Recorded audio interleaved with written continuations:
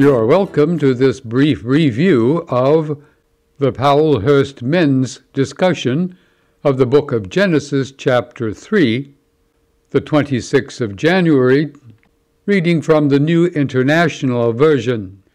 We had 3 learning objectives for this session.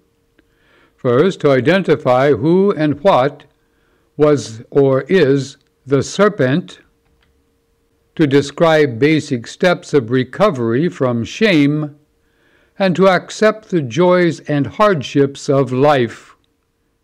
The serpent motif is rather prevalent throughout centuries of Middle Eastern mythology.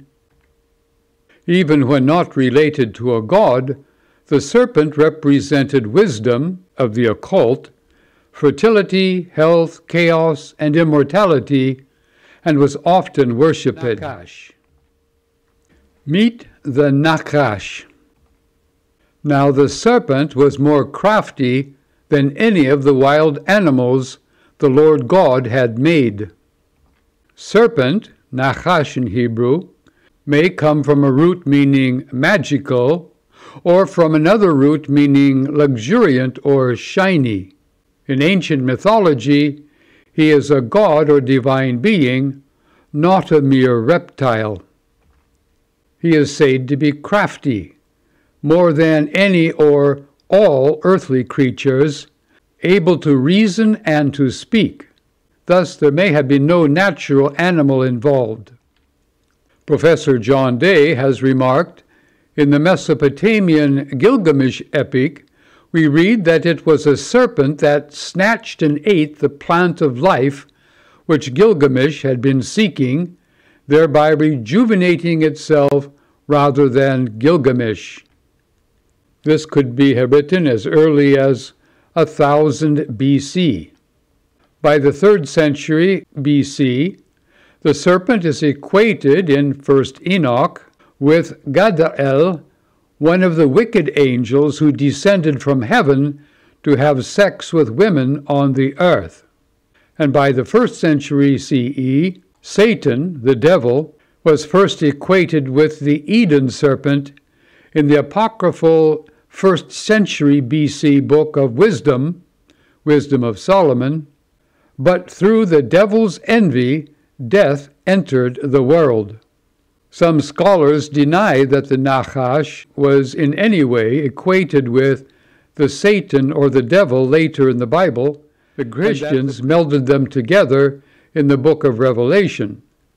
However, as we've just seen, this equating of the Nachash with Satan was a Jewish doctrine adopted by Messianic Jews in the writing of the book of Revelation, equating the serpent with the devil, Satan, and dragon.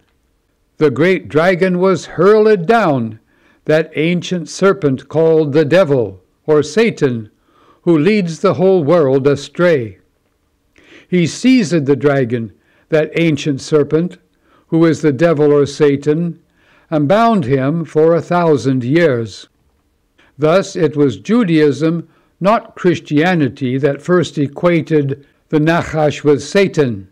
The New Testament, rather, reflects the teaching of pre-Christian Judaism. The Nachash speaks. He said to the woman, "Did God really say, 'You must not eat from any tree of the garden'?"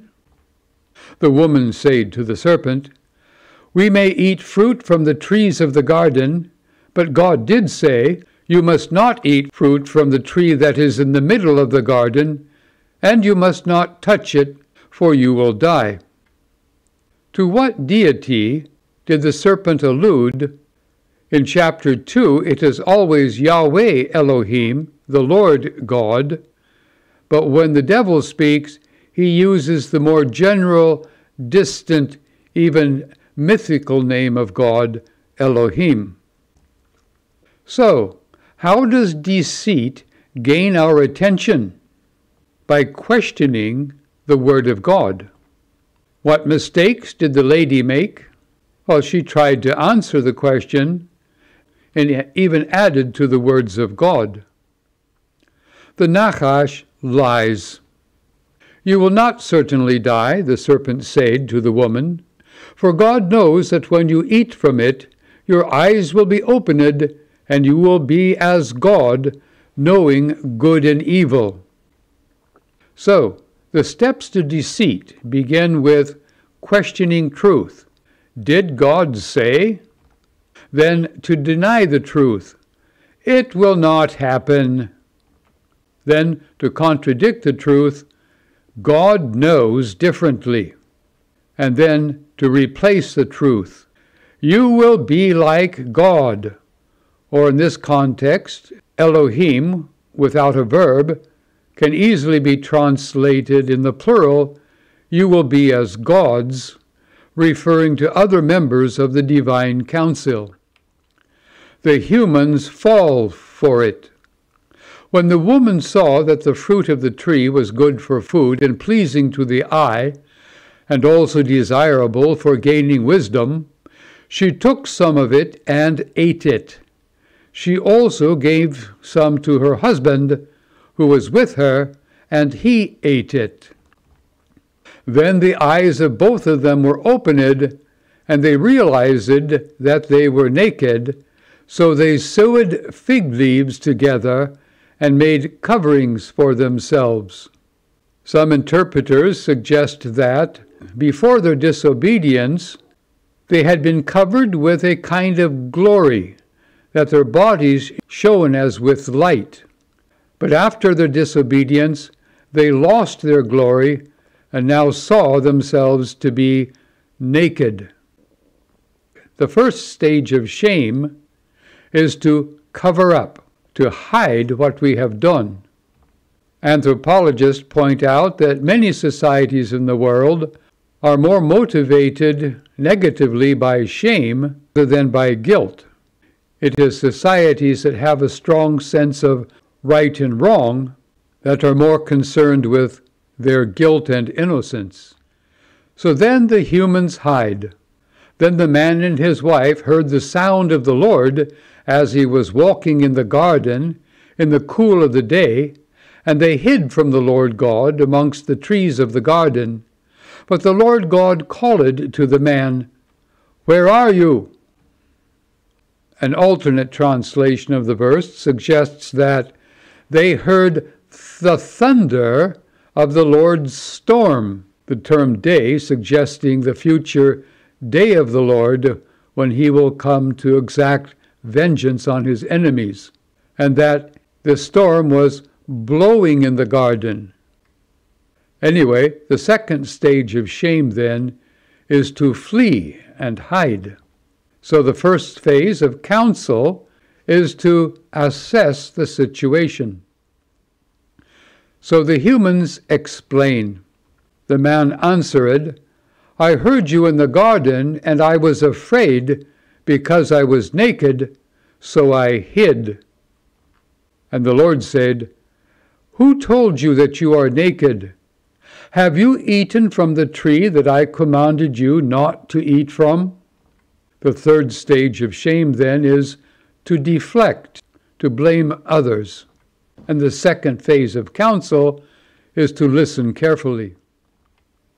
The man said, "The woman you put here with me, she gave me some fruit of the tree, and I ate it."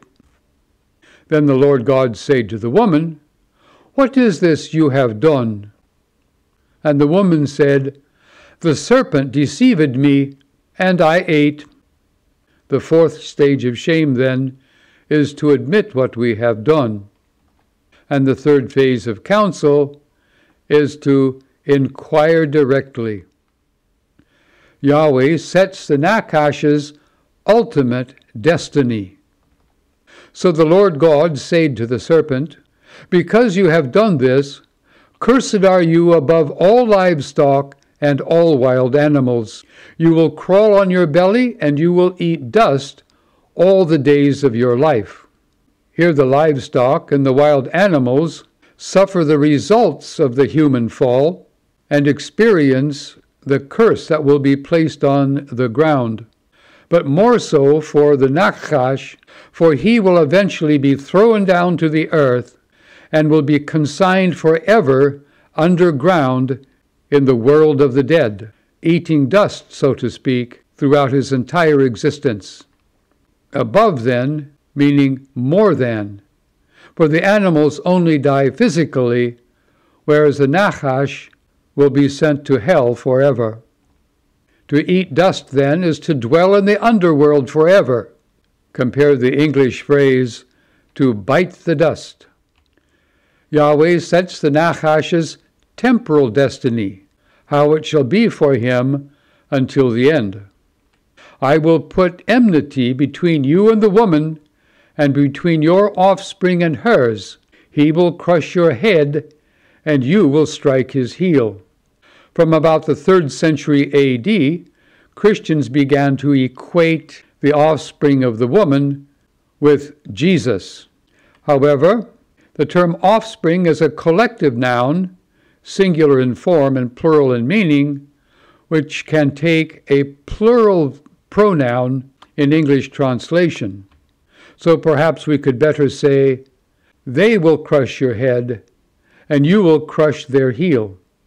Although eventually it will be Jesus who will put an end to this ages-long conflict between the devil and the human race. Yahweh then sets the woman's redemptive discipline. To the woman he said, I will make your pains in childbearing very severe. With painful labor you will give birth to children. Your desire will be for your husband, and he will rule over you. Compare the promise in the New Testament, she will be saved through childbearing if they continue in faith and love and holiness with self-control. The woman is instructed to put yourself under your husband's protection. Yahweh sets the man's redemptive discipline. To Adam he said, because you listened to your wife and ate fruit from the tree about which I commanded you, you must not eat from it. Cursed is the ground because of you. Through painful toil you will eat food from it all the days of your life.